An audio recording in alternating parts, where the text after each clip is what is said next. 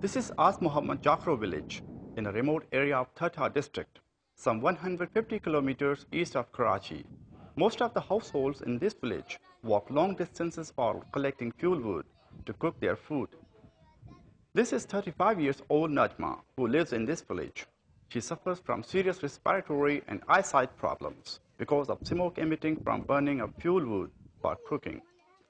Najma laments cooking in her smoke-filled earthen hearth, which has been blackened by smoke particles, cause a lot of difficulty. But she has no choice as there is no natural gas in her village. She says collecting fuel wood from distant areas is not easy enough, which mostly women folk does here.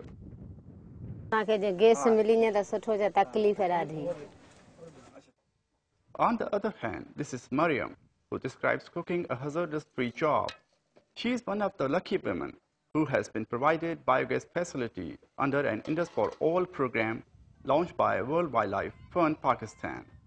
The Indus for All program is a 5-year project, and it aims at protection and conservation of wildlife and natural resources.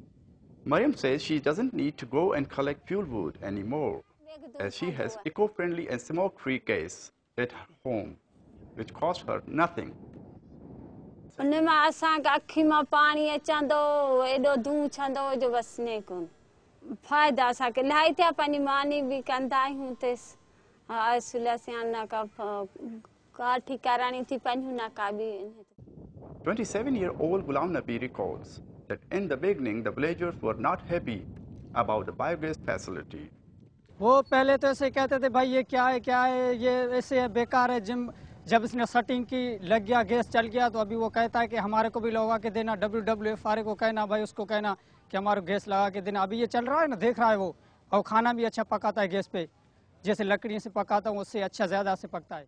This biogas facility in this Al Muhammad village of district Thatta has made cooking easier for these poor households.